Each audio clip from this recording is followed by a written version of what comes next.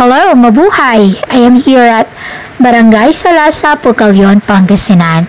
That is Salasa Elementary School, and we're going to visit the Our Lady of Parish Church, or the Salasa Catholic Church.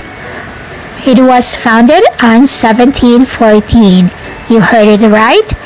This is 310 years old Roman Catholic Church.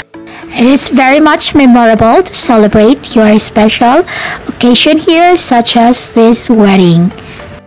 You may have the simply elegant romantic arc with the John Paul Events Management.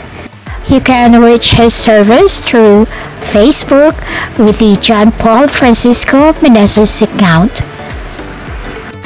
They already started the Mass, and let's try to walk as well down the aisles with the red carpet. These flowers next to the chairs adds beauty to the statues within the walls. The place is well lighted and well ventilated. They also have two giant fans at the middle of the church.